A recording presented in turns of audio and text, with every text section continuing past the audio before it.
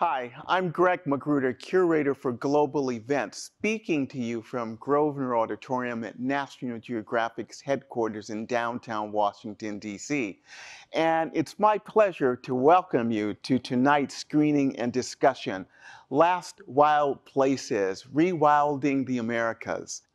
We are so pleased that tonight's program is presented in partnership with the DC Environmental Film Festival as part of American University's annual program, Films Across Borders. This year's theme for that program is Hope and Resilience.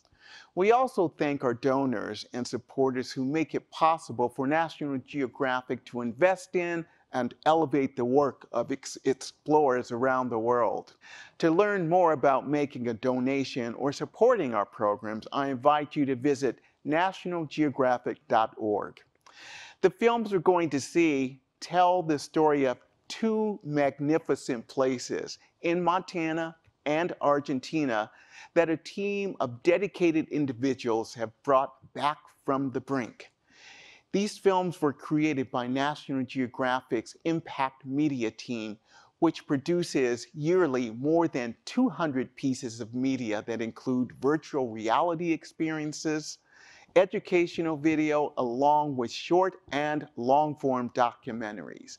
The leader of this team is executive producer Vanessa Sorreo, who will be introducing our programs tonight. Please join me in welcoming my colleague, Vanessa. Thanks, Greg. I'm really happy to be here tonight.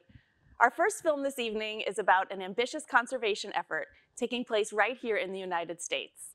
It tells the story of the American Prairie Reserve's work to create a fully intact prairie ecosystem and what this means for local tribal communities. We felt this was an important story to tell because we wanted to show that conservation isn't something that happens somewhere else, but that it can happen close to home as well.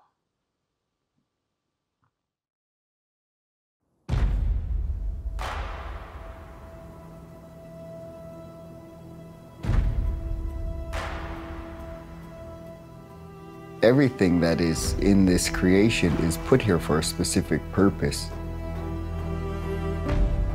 All the things that fly, all of the things that swim, all of the things that crawl, they all have a special place in our culture.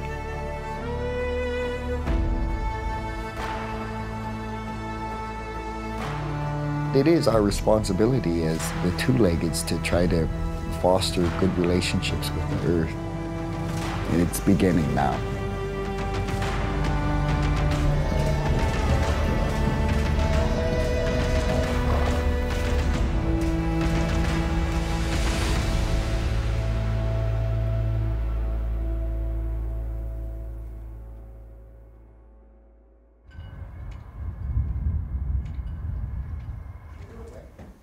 I've taught for 17 years here at the high school and also in the grade school.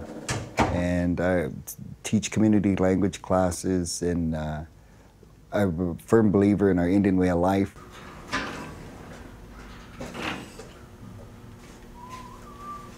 We've been working diligently to try to revitalize our language and reintroduce it to our children. Hey, Des. How goes it, my man? Goes good. Good. New info here, son. My ancestors were the Nakota people of the Prairie. From the Great Rockies to the Great Lakes, we consider this area in between to be the land that was meant for our people. Where you been all my life, Des? Just now wake up? Yeah. Oh. We thrived in the country that we lived in. So remember that all of these things so far in the story, they're all in reference to heaven. How it is in heaven, where the June berries are heavy and the buffalo are fat and the grass is tall and the creek's running and the teepees are white and everything's good. People look young, look like you guys. This is all in reference to in heaven.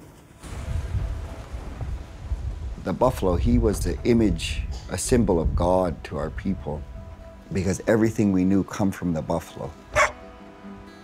When the Western people came, they took away the buffalo from our people. They brought in the cattle, they brought in the farming, the mining, the fishing, the logging, all of these kind of things.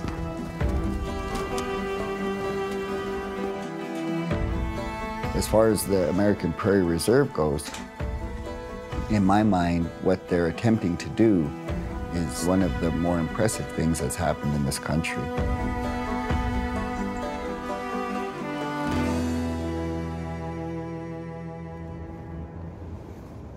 I grew up in Great Falls, Montana.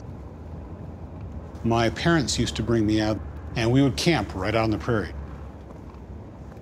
And seeing this landscape was very exciting and wide open with possibilities. It's not hard to put together in your imagination what could be here again. The idea, the mission at American Prairie Reserve is to create the largest wildlife reserve so far ever created in the lower 48 states. Open it up to the public, save it for future generations.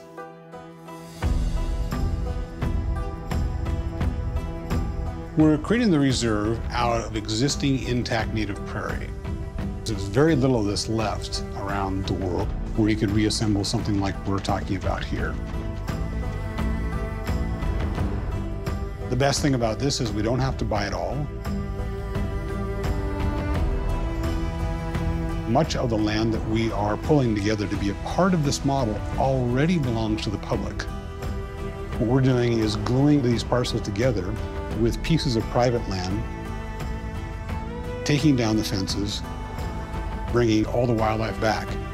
So we have intact prairie that looks like it has for thousands of years.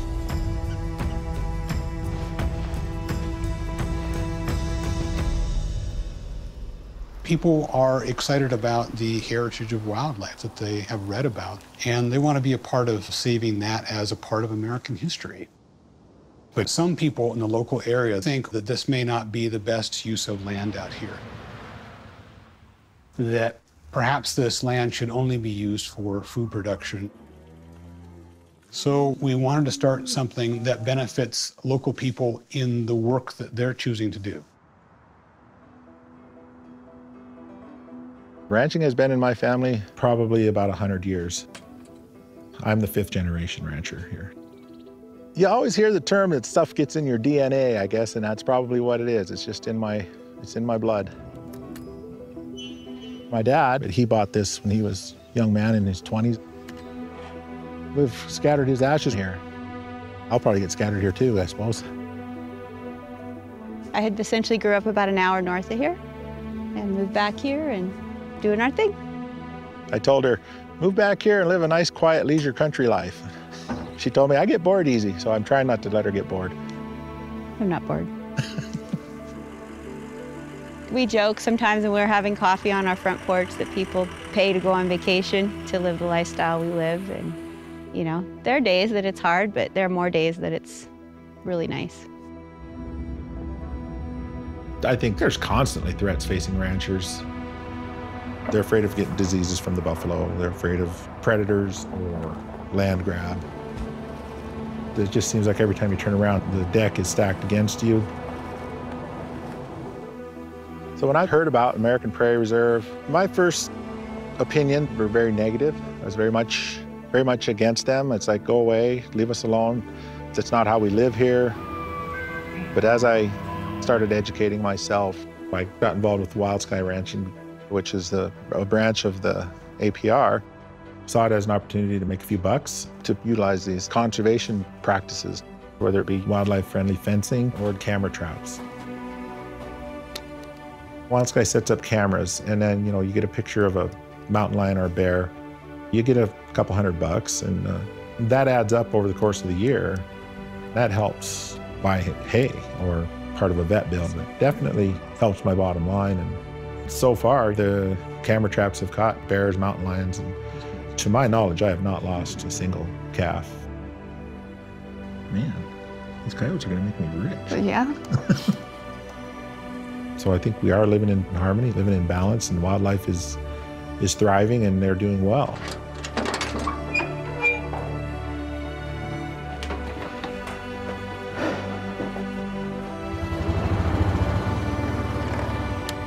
I'm gonna have to go get more clothes on. The wind's got a bite to it.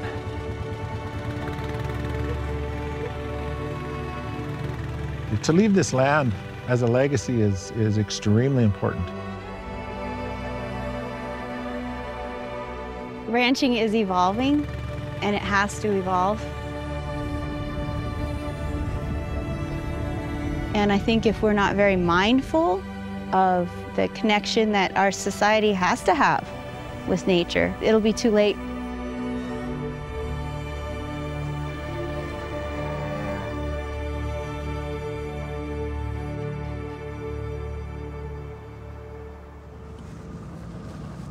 It's funny how much green is still out there, huh? I know. That's the other reason we're having problems catching the bison. To me, bison are really interesting in that they fit so well in this place. This guy got mud on the truck. They're being brought back simply to fulfill their ecological role, their ecological niche in that landscape.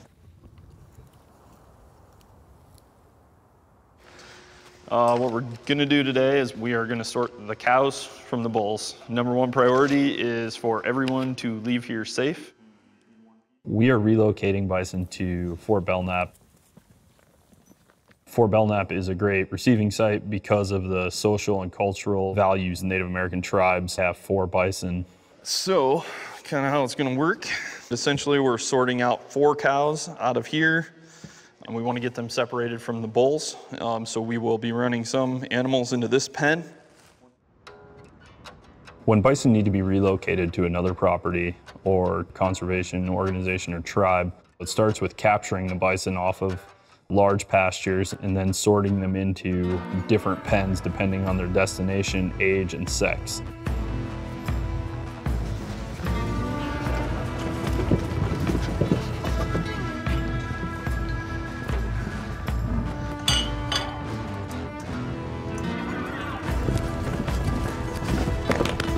Close your gate, close your gate, close your gate. Lars, I dropped my rope.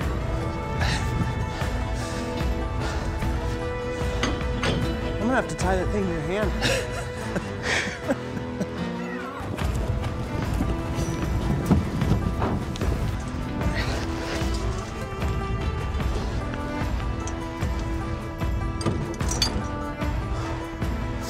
All right. Once they're sorted, they will be shipped and loaded onto a truck and hauled to their destination where they will be released and able to be bison again.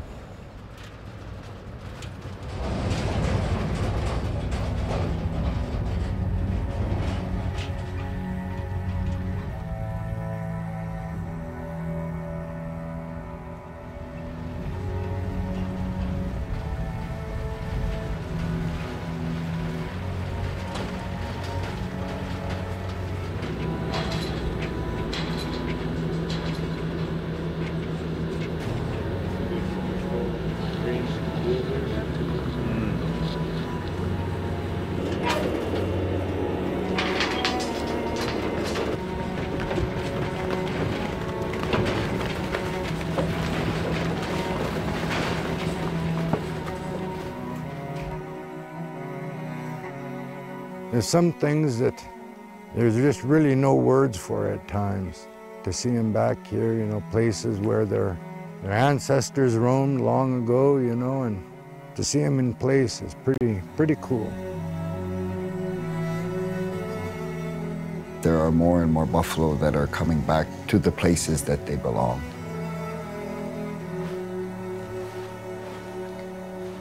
It does my heart good, it does my mind good, because as the buffalo grow stronger, my people grow stronger.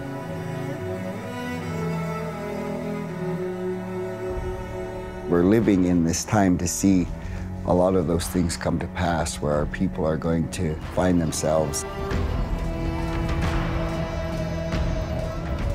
and become a vibrant, thriving people again.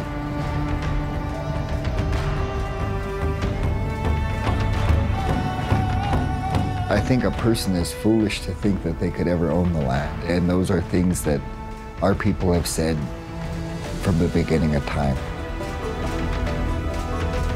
There's an old song among our people that says, "My relatives, don't be foolish.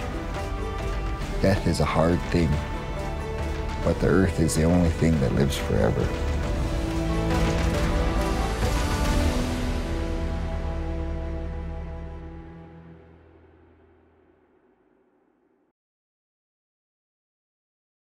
Kona bina dagoya kabinu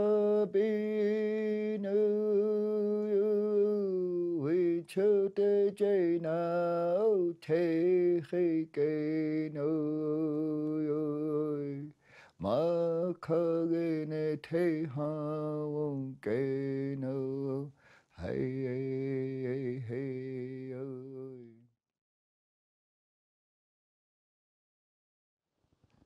That was a wonderful film that we just saw, and we are fortunate that we have two people from the American Prairie Reserve. We've got with us today Allison Fox, who's led the organization since February 2018, and she's had various leadership roles at the organization since 2007. We also are fortunate to have with us someone you saw in the film, at the opening of the film, Kenneth Tuffy Helgeson. And Tuffy is the vice chairman of Island Mountain Development Group and is a member of the Nakota tribe. So welcome to you two, and to Vanessa, who is the filmmaker. I think to some people it was surprising to learn that the prairies are one of our most endangered ecosystems. And, you know, Allison and Tuffy, you know, what makes this ecosystem so special, and why is it important that we preserve prairie ecosystems? I'm happy to take that one, Greg. The prairie is so much more diverse and complex than first meets the eye. It has incredible biodiversity. More than 300 bird species, nearly 100 mammals, 1,000 species of plants. This really truly was once America's Serengeti. And in addition to that biodiversity, the prairies store carbon, they contribute to clean air and water, and yet they are our least protected terrestrial biome. And really the greatest threat to the prairie is the plow. Millions of acres of prairie in the Great Plains are tilled up every year, and the grasses and their root systems are the foundation of the ecosystem. So once you lose that, it is very difficult and expensive to restore. So really the time is now to protect prairies. They're important for the biodiversity they contain. They're important for life on this planet. So one thing that we saw in the film was that it is just as important that we involve people living in that area. Tuffy, can you talk about why is that so crucial to the development of the entire ecosystem of the prairie? I guess I would start out with, you know, kind of doing a little, going backwards in history a little bit in how things came across this continent in regards to westward expansion and the need for commerce, the need for, you know, a new country, all these types of things where our people were kind of misplaced. Well, at the same time, when our people were being misplaced, the animals and just everything that happened in this country, like we were talking about the plow, those things all became misplaced too.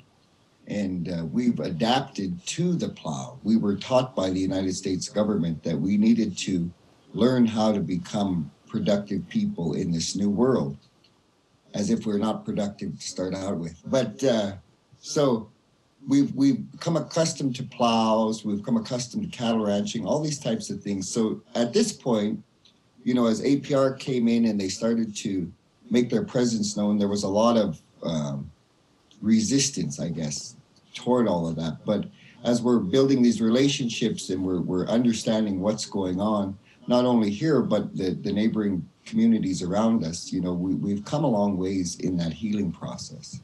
Thank you. So you talked about the resistance, and I thought one thing that was important in this film was telling that story. So, and this question is for you, Vanessa. So how were you able to capture that?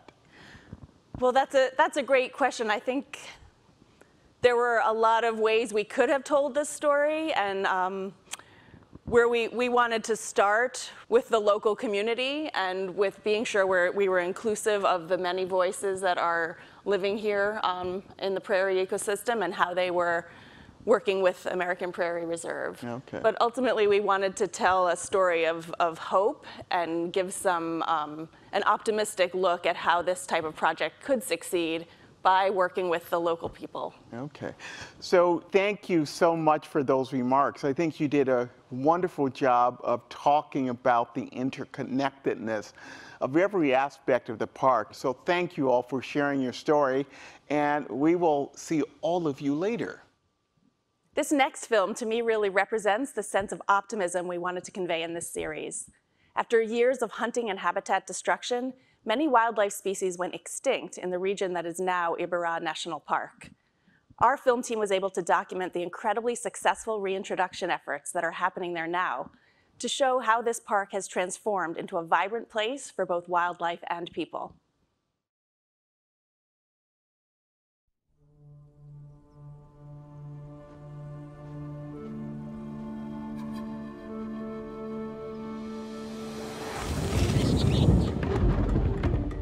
Iberá was a place that was degraded by humans, and it's a place that is being recovered by humans. It's an incredible example of what we can achieve if we have the decision of restoring an ecosystem in a large scale.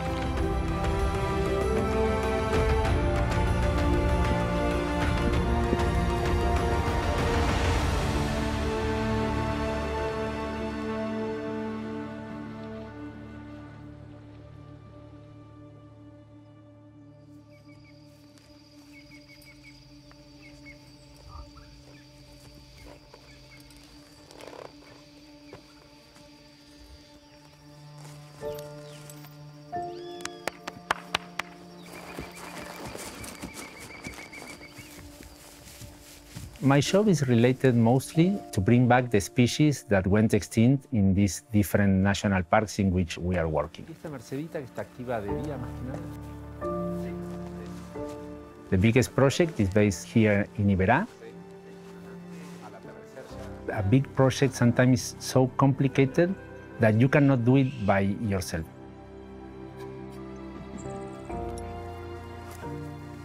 In Rewilding Argentina, we developed a team that is an incredible group of people. They are passionate for their work.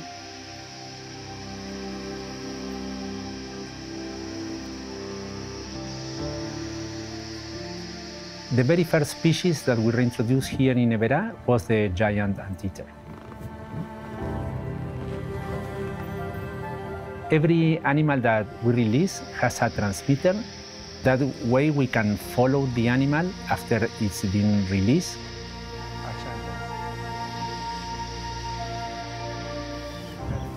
So the guys that monitor them can look at them several times a week and see how they are adapting to the new environment.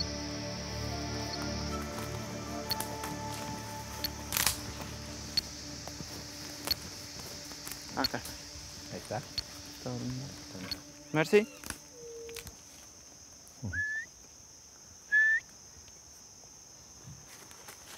Merci. Merci. Vení. Merci. Bueno, está súper dormida, pero está perfecta, ¿no? Está, sí, no. Sí. Bueno, no, la dejamos acá tranquila y listo. Ya lo que queríamos ver lo vimos. Sí, que estamos bueno, entonces. Un espectáculo, Pablo. Muy bien. Dale, vamos. Listo, vamos. They are doing incredibly well by their own. So the anteater is a story of success, really. We are in the northeastern part of Argentina, in a province called Corrientes, in the Iberá National Park. It's one of the biggest wetlands of South America. It's a very productive ecosystem. It's full of mammals and birds and reptiles, and also a lot of species that went extinct in the last century.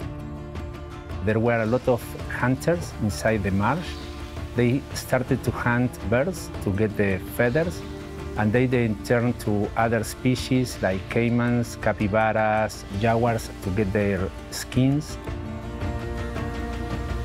Our vision is to try to help reverse the biodiversity extinction crisis that we are facing.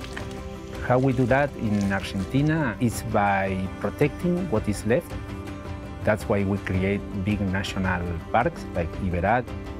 And we restore the land mostly by reintroducing keystone species that went extinct that are crucial for the ecosystem functioning. We are working in different places in Iberá. So far there are 6 different places where we are reintroducing species. And then we develop economic activity for the local people so they can get benefits from that park that is going to be created and the wildlife that we are starting to recover. Some of the species that now are very common, those ones they could recover, but others could never recover by themselves. For us to start the project, we have to bring animals from captivity. So now we are heading to one of the quarantines that we have for the project. In this quarantine, we also have a giant anteater rescue center. Every year, several animals arrive to the center. Most of them are orphans whose mother had been killed by poachers. All the animals that come from captivity start their journey in the project in the quarantine.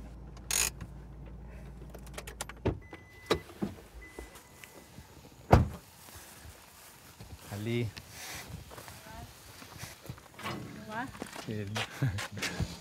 ¿Todo bien? Todo bárbaro. Bueno, entramos. Ali is an Argentinian biologist, and she's the one that takes care of all these animals until they are ready to go to the field to be released. Usually when the animals arrive, they are very small. They need to be fed with special milk several times a day.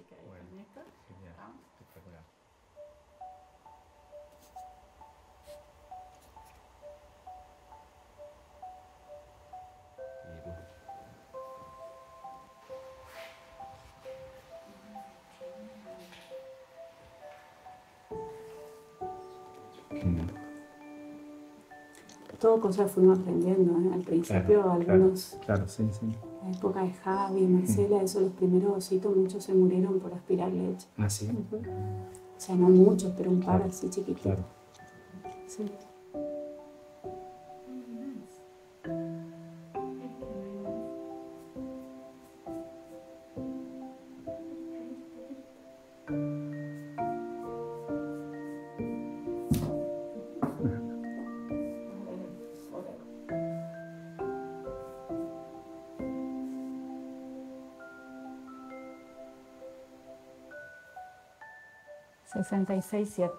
Okay.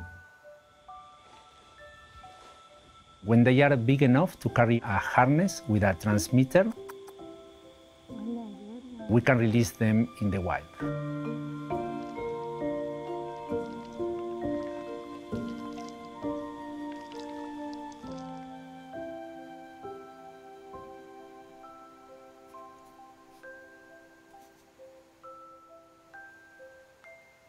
The giant otter is another species that went completely extinct in Argentina because of hunting, because we destroy their habitats through logging.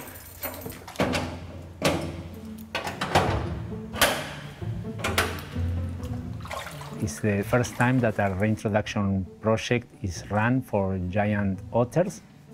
But the thing is that there are no otters in captivity in Argentina. So Coco is the first male of the project. He's still in the quarantine. He came from a zoo in Denmark. And once he finished the quarantine, we will bring them to the Iberá Park, to a pre-release pen, where a female that also came from Europe is waiting for him. That's Alondra. Coco and Alondra, they don't know each other, so there's a long way for them to learn how to raise the cubs. And once they are ready, we will be able to release them in the wild.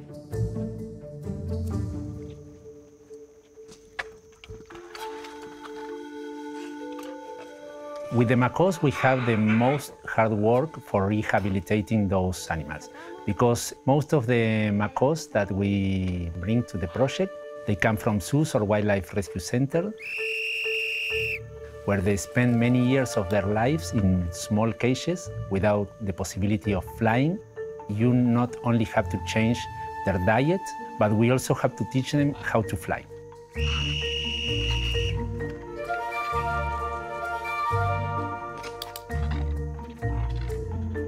It can be up to 1-2 years for each individual, in which we train these animals that come from captivity to survive in the wild.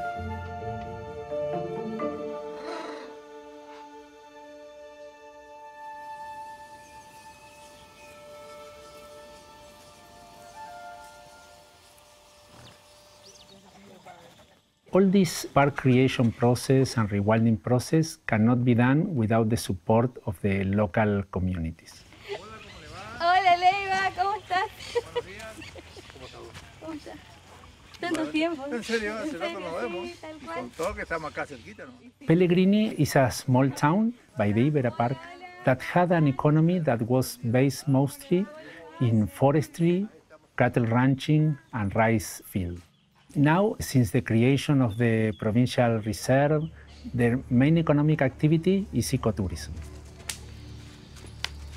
Nos hemos criado con toda esta cultura y el local está orgulloso de poder mostrarlo. Ya que en torno al parque hay muchas historias de vidas que han cambiado. Un pueblo entero empezó un proceso de cambio encontrando respeto por su naturaleza. People become proud of what they have, and now young people choose to stay in their hometown. And they start to run ecotourism business as local guides.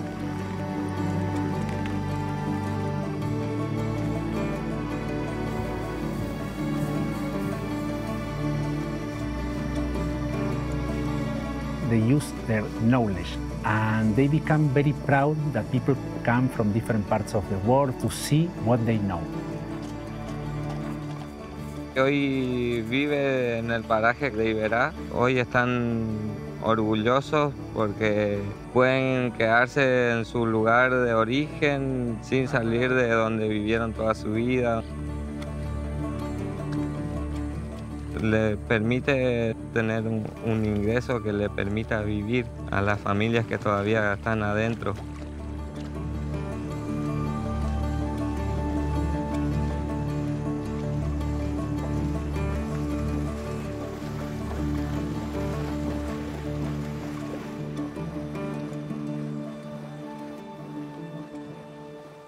"30 or 40 years ago, we had the idea that the best thing that you can do to preserve a species is not touch anything. Now we say that the best thing that you can do, and sometimes the only thing that you can do, is to be very active. Dijo que marihuana andaba más o menos por el perímetro, tipo por allá. So far, we've been successful reintroducing some of the species here, like the giant anteater, the pampas deer, but we are just starting with the top predators, like the jaguar, so there's a lot of work to do here.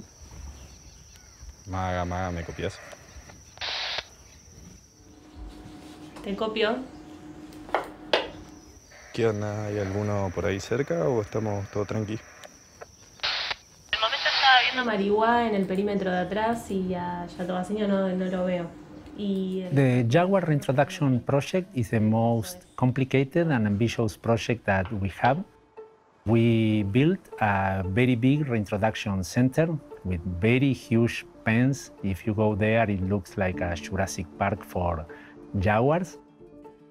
So far, we already have 5 animals at this reintroduction center that we think are ready to be released. We hope that during this year we will have the first jaguars living free in Iberá, and that will be like the coronation of the Rewilding project, because it has never been done before. We have to move one of the female jaguars, Mariwa, to the biggest enclosure of the reintroduction center.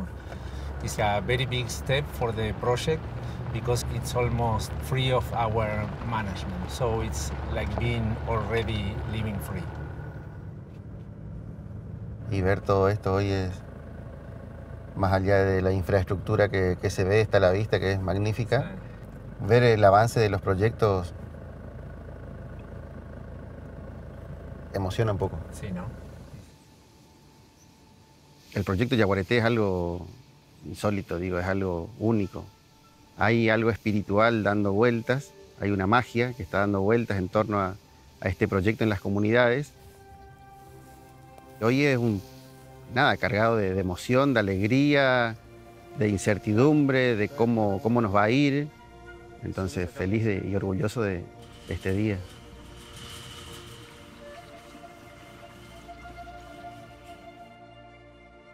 Rewilding is not only about bringing back the keystone species that went extinct.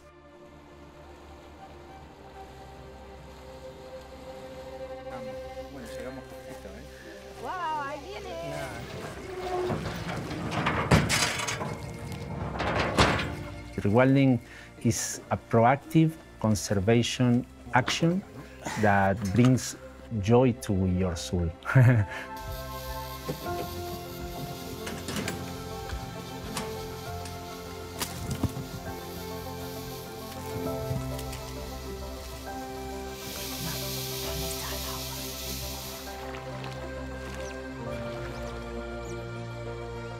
When I see a group of macaws flying, what you see is all the effort that you put so that these birds can make it.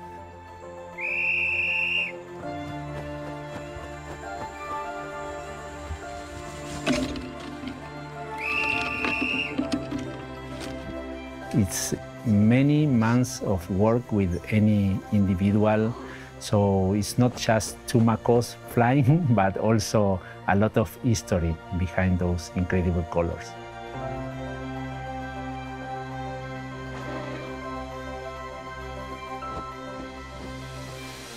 We don't live in cities, we live in the place where we are working.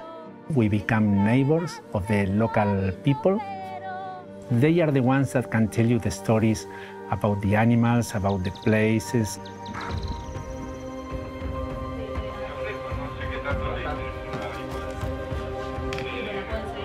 As a team, we are really proud that we are developing a good example that we don't need to destroy nature to have a better life quality. You just feel a great satisfaction that we are fixing, as a species, most of the bad things that we did in the past.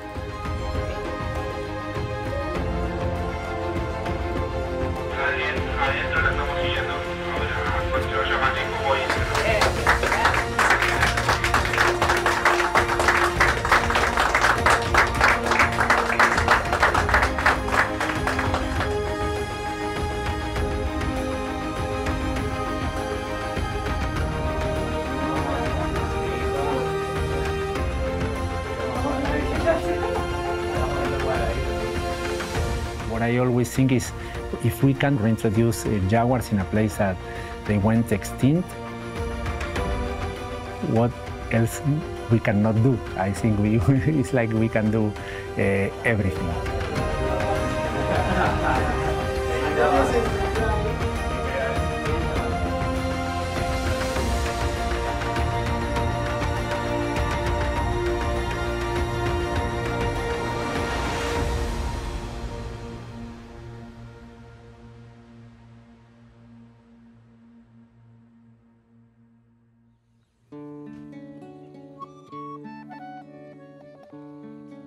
Soy Iberá Laguna, Orquilla soy Paso Claro, Galarza cruzo a la luna, Cerequita de la Disparo, Laguna, Tigre y Valle, Cambreta soy Estero, San Marcos y Guayaibú, soy Abañé, Loreto, soy Isla Antonio María, carambola bajo el cielo, paguero en Yajaveré, Ñupe, arroyo plumero, Paraná y misteriosa, gallosa, puca y adentro, en Mitatu me hago río, en Fernández soy tropero.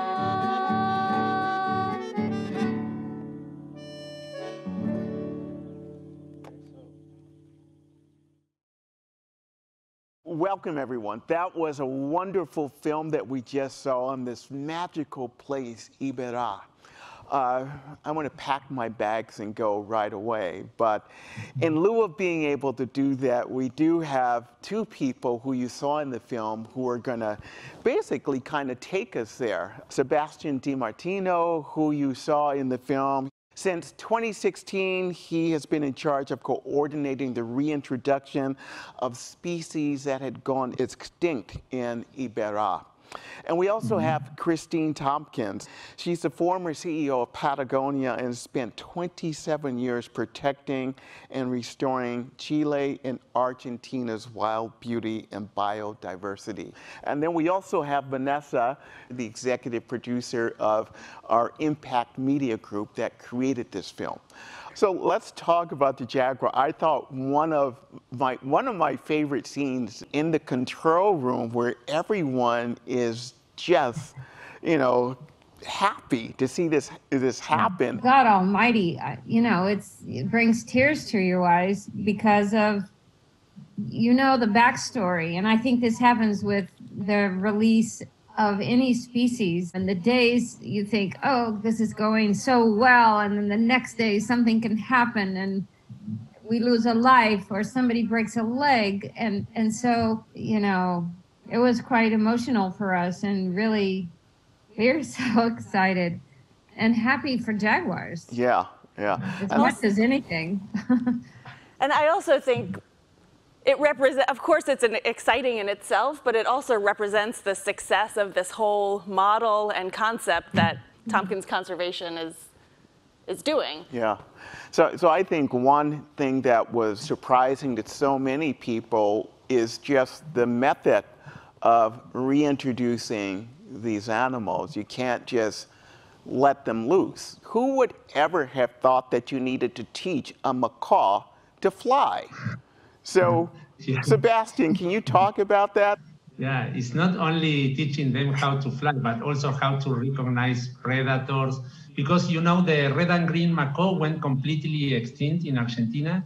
It's the first time that we are attempting to bring back a species that disappeared in the country. So we get these animals from wildlife rescue centers or zoos, or people who donate their pets. Most of them didn't fly in their entire life. And some of them, they even have the feathers cut. So yeah, it's kind of complicated. It's hard work, but at the end, it's like with the jaguar leaving the pen, it's happiness, I think. So are these macaws breeding and raising young? Yeah, exactly. Okay. That's one of the good news this year. Okay. You know that in Argentina now we are in spring, so it's the breeding season. This is the first time that we have macaw chicks born in the wild. So yeah, we are also incredibly happy about that. We reintroduced those individuals in 2016. So it took more than 4 years until they have their first chicks, but yes, they are doing incredible well, and it's also very important because it's when you start to realize that what you are doing can be self-sustainable. So there was a time when, if we thought of conservation, it was just focusing on the animals and the plants, the flora and the fauna, but the people who live in the community are just as important in the story of restoration and sustainability. Yes, and from a storytelling perspective, especially in conservation storytelling, it's often framed as this story of loss because of humans. But this was just such a wonderful example of how that's the loss is not the end of the story. It's continuing, and people can be just as much a part of the revival as we were of the earlier destruction. So that was just a point we wanted to make with this story, and the Iberá story was such a great example of that. And now we'd like to welcome back our two other guests, Allison and Tuffy are going to join us, and all of us are going to have a chat about these two wonderful films. Vanessa, thank you to you and your team, and if any of you are looking at the chat function, it is the most robust chat ever. The entire film team, that's Impact Media team, is on the chat. Dustin Sylvia, Ivan Agerton, Julian Cisneros, and Sarah Joseph are all on answering questions. So, but the first question I want to ask you is, this film was completed, these two films were completed when, Vanessa? I think the final one was released last spring of 2020. Okay, so we're almost a year away. So I want to hear what's been going on at each of these locations since the completion of those films. Let's hear first, Allison, you and Tuffy. Can you tell us what's been going on at APR since this film was released? Sure, Greg, thank you. Well, the filming in our location wrapped up in November with that bison handling, and we at American Prairie Reserve did an even larger bison handling of about 200 animals in January and sent 85 bison to 3 different tribal conservation herds across the Great Plains. So that bison conservation work and collaboration continues. And then this past fall in September, the 2 tribes from Fort Belknap Indian Reservation, the Ani and the Nakota, released swift fox back onto the landscape. 27 animals. This is a very small carnivore, about 5 pounds, the size of a house cat, that has been missing from our region for more than 50 years. And they worked with conservation partners, including Smithsonian's Conservation Biology Institute, to bring this species back, which is, of course, ecologically important, but culturally important as well. And how is that herd of buffalo introduced at Fort Belknap doing? Tuffy, I'll let you take that one. Okay, Allison, to the best of my knowledge, they're doing just fine. They're kind of in the central part of the reservation. And like Allison mentioned, just east of the buffalo pastures where the swift fox were released this fall. And they are a pretty intricate part in both of our tribes' history, folklore, and belief. So there's a lot of growth happening with both of those on Fort Belknap. And Tuffy, I understand there have been a lot of changes in your teaching. You started a new program. Can you talk about the language immersion program you've started? You're starting. It's not just myself. I work for the Fort Belknap NAEDC, which is a nonprofit organization, and we've applied for an Esther Martinez grant. And what's so cool, with all of the animals that are reintroduced and these types of things, it's awesome to see our languages coming into the light too, because that's such a part of the history and the vitality of all things. So we're beginning a child daycare immersion program that will be housed on Fort Belknap. We're kind of in the middle of COVID right now, so we're working through that, but it's really an exciting time. And let's hear what's been happening at Iberá. Christine, do you want to start that out? Sure. Well, briefly, from the perspective of having arrived to Iberá really by chance in 1997, when we had no idea who was missing or what was going on in that landscape. It was largely a sort of forgotten territory within the province and the country. So really since the film was made, I sort of look at it from 1997 all the way to today, and it's extraordinary what the teams have done there. I think that Sebas should talk about the new jaguar cubs and the other species that are really flourishing. And I will mention that all of the less famous species that we started with almost 12 years ago now, it's springtime, so we have lots of new life in Iberá, and a broadening community base and engagement that's really changed the way that we look at conservation entirely. Yes, and as I said, we are in spring now in the southern hemisphere, so we have a lot of newborns. Some of them in the projects that are well established and they have already self-sustainable populations, like the collared peccaries, the giant anteater, the female that you saw sleeping in the film. She has her second cub right now. Also the pampas deer, so that reinforces the idea that we are going in the good way. But also in the other projects that started later, or maybe they are more complex, as I said, we have the first wild chicks of macaws that were born in Argentina after more than 150 years. The species went extinct in our country. And also last week is kind of brand new. We saw for the first time in a video of a camera trap of marijuana, that female that you see crossing the gate at the end of the film. She's entering a very, very large pen. She's living out of our control, and like 2 months ago, she had calves. We were suspicious about that, but we could only confirm that last week. And so we are also incredibly happy because of that. And we have a clip of those cubs. So can we roll that clip now?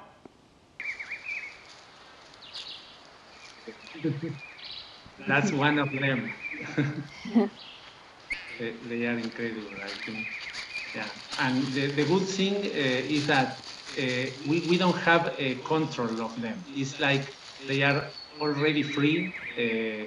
We don't know the sex of them. We don't know exactly their age. So it's what we expect from every project, to start to lose control, so animals become more and more independent until they are part of this self-sustainable population. So I think that's a nice segue to a question from one of the viewers who asked, how do you get around the problem of habituation to human contact? And you've answered that with the jaguars, but how about with the macaws and the anteaters? Well, we train them so they become more and more wild. It's a long process. It takes several months, sometimes years, but finally they can do it. And all the animals that come from captivity or rescue centers, they then do well in nature. Except with the jaguars, that you cannot release the animals that come from captivity. You can only work rehabilitating wild animals, or letting those animals that come from captivity to have calves, but that are raised in very big pens without human contact. So that's the way we do with the top predator. It's more complex.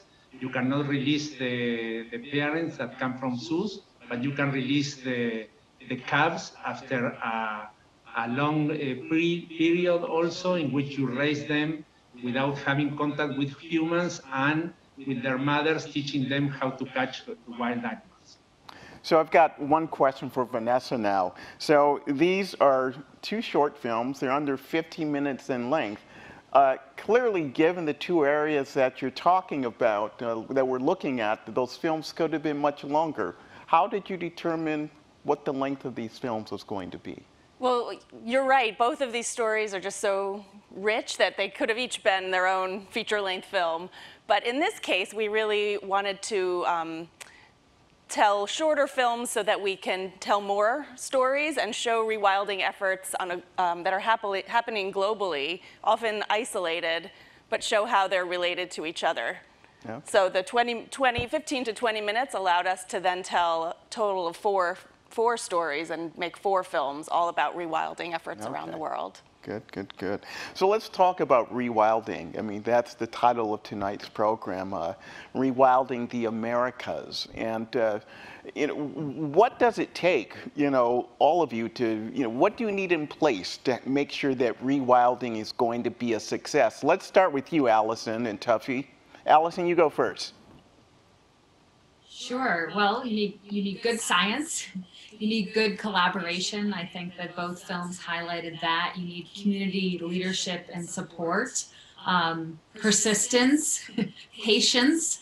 There are some rewilding efforts that have occurred in our region, including with the black-footed ferret, which are decades-long efforts. And so, and then good collaboration globally too. We're learning from one another. We're certainly learning from the project that Chris and her colleagues are doing. And with our bison restoration efforts, our team spent weeks working with Elk Island National Park up in Alberta, Canada, and learning about their handling facilities and learning about the handling of animals in order to make sure that was a safe process for both animals and humans. So persistence and tenacity for sure. Okay. And Tuffy, if you were advising someone who is embarking on a rewilding project, what would you say to them? Your expertise is the culture. Well, our neighbors to the north in Canada, amongst the native populations up there, they're referred to as First Nations people. And the Canadian government started a movement called Reconciliation, and how they are working with First Nations people to, better the lives of the people on the reservations. That's a big process. They're starting to look at, where we've come from, how we've gotten to the point we are, and how to best help not only the wildlife and the earth, but also its people. So I think that's a really a valiant effort that we all need to be looking at. Exactly what's happening, in Argentina. That's really awesome. And speaking of Argentina, let's hear from you, Chris and Sebastian. What needs to be in place for rewilding to be successful? I think I'll go first with a broader point of view. I think that reconciliation, Tuffy, is the word, because rewilding, especially when you're talking about top predators, it takes a nation, it takes a region, it takes a local community and neighbors to agree with some plan that over time, having everybody back where they're supposed to be benefits human communities and of course the non-human world as well. And speaking of communities, I'll just say that often we speak about local communities when it comes to rewilding, but events like this evening really inspire me because we need to expand the concept of community around rewilding globally. Not only the people who are on the ground actually executing it, but that leadership around the world sees that restoration of all sorts of species, flora and fauna, will be the next economy in the next century. So I see this as a wonderful step, and then I'll turn it over to Sebastian. Yeah, maybe I would add also to have an incredible team like we do have in Iberá and in other places of Argentina and also in Chile. Also the support of the local people, of politicians, why not of donors, because you need money to run these projects. And also one thing that I think is very important, you have to take risks. That sometimes people are afraid of taking risks, but you have to move forward, you have to learn from success, but also from failures. I think that's also key in rewilding.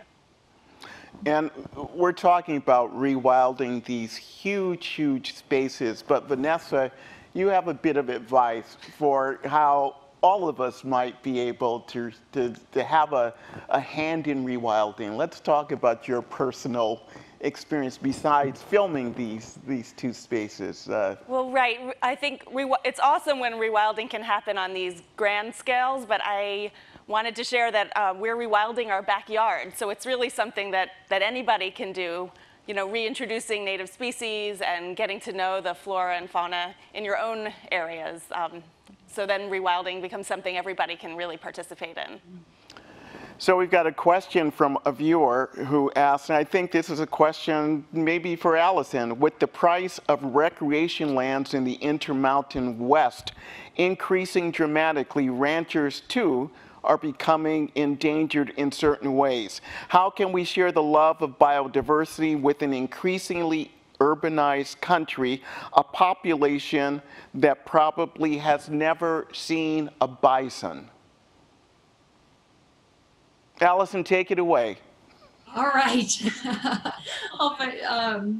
Let me think about where to go with that. Certainly, so one thing that I know that Chris and her team have done with their projects, and we certainly have, is open American Prairie Reserve up to the public.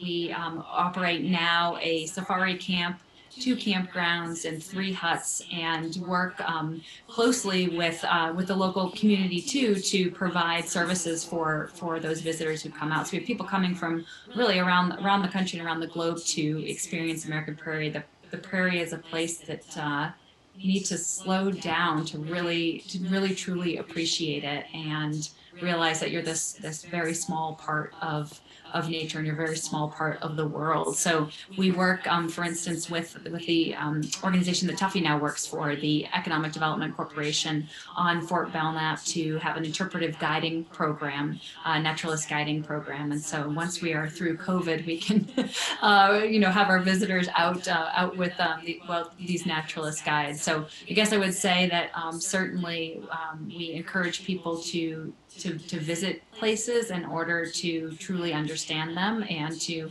be motivated to be on the team protecting them. So let's take out the bison as the subject and let Chris and Sebastian answer that question too. How do you make people understand the importance of introducing these animals into these areas? And I think one person is particularly asked about the jaguars, whether there was any resistance to the introduction of the jaguars. Well, I'll answer the first part of that question, and Sebas should answer the last 3/4 of it. Since we started, all of the land that we acquired over the last 28 years, we donated into the National Park System of Chile and Argentina specifically so people could, first of all, feel a sense of ownership, Chileans and Argentines, for these territories, and that they could visit them, get to know them, fall in love with them. And that's a huge, I think that's so important. I think that if you take lands that are not accessible, then you're missing a lot of the power of protected areas. And then I'll pass the other side of that to Sebas. Yeah, jaguars, we are working with jaguars in northern Argentina, also with pumas in Patagonia, and top predators are always complicated. They went extinct in many places because of the conflicts with humans. And in our case in Iberá, for example, at the beginning, most of the people didn't know too much about jaguars, but they recognized them as a problem, or in the best case as something neutral.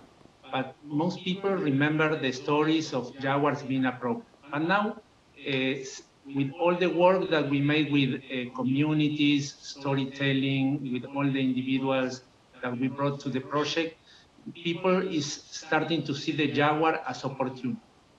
Jaguar means job creation now in Iberá, like all the other species that we reintroduce.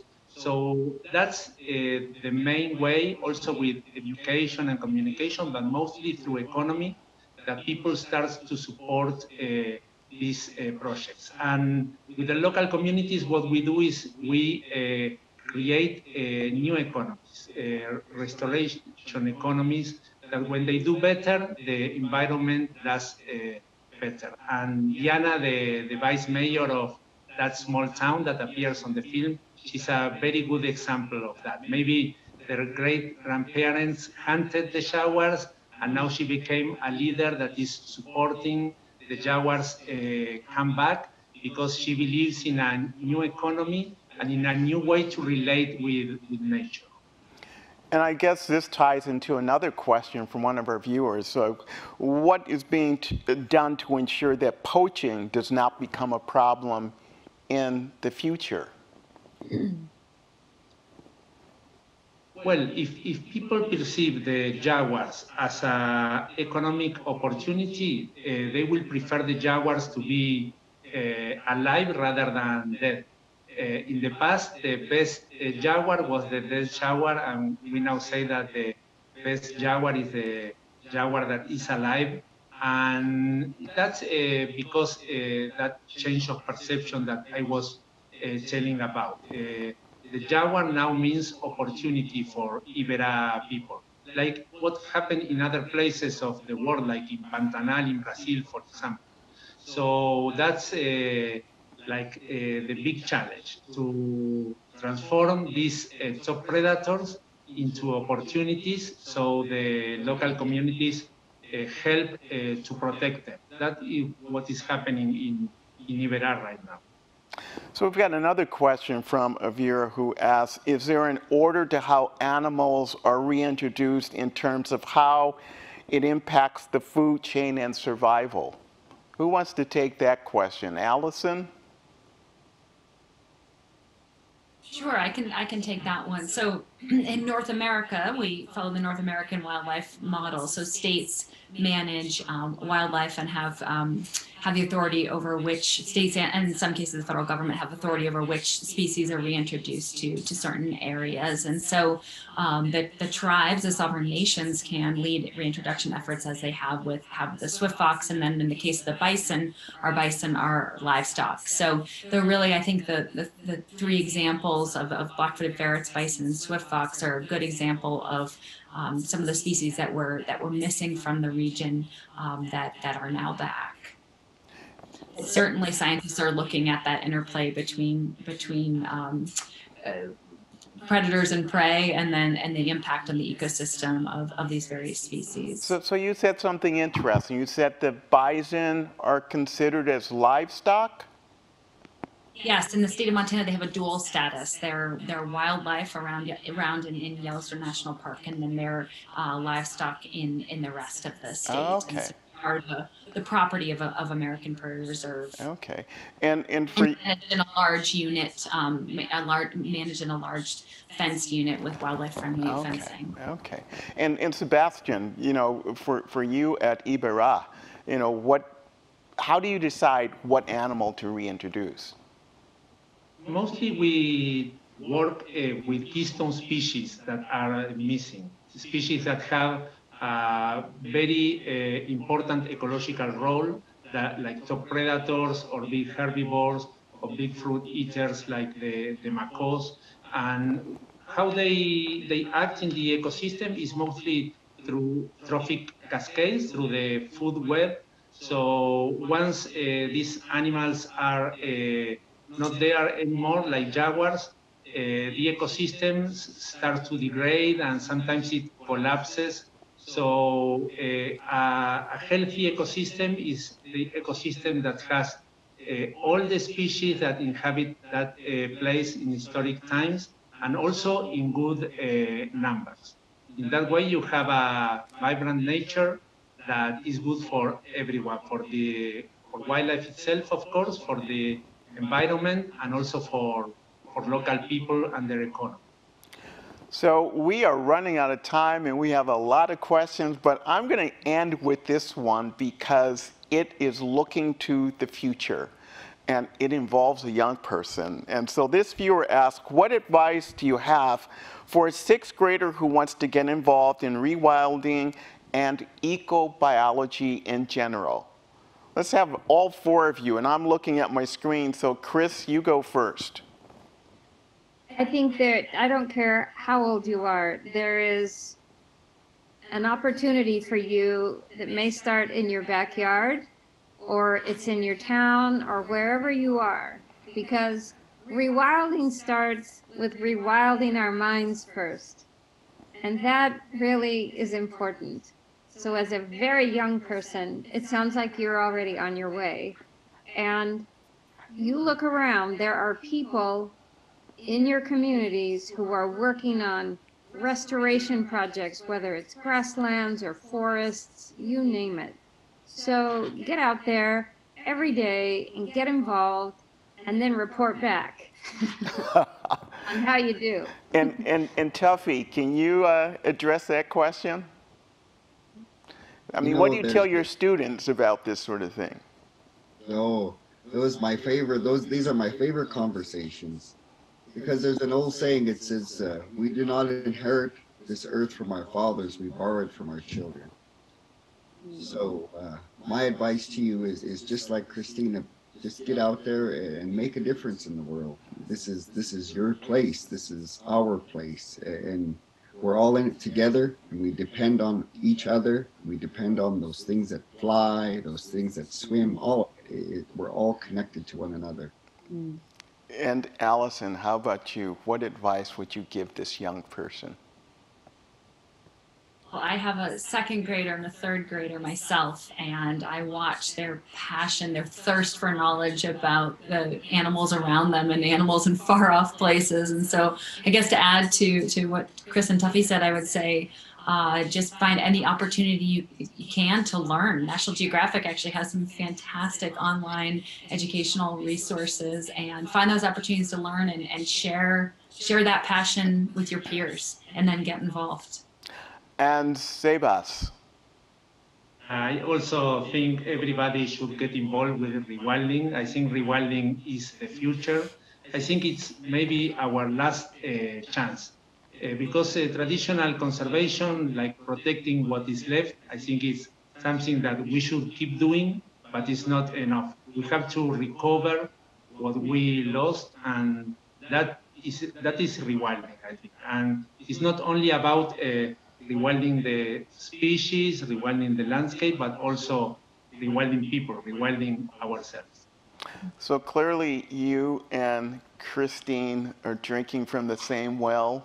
Rewild your mind. So that is a phrase that I think that all of you are kind of preaching to us. And those are wise words with which to end this program. I want to thank all of you, Christine, Allison, Tuffy, and Sebastian, and Vanessa also for creating this film that was the focus for us to gather here tonight to talk about rewilding the Americas.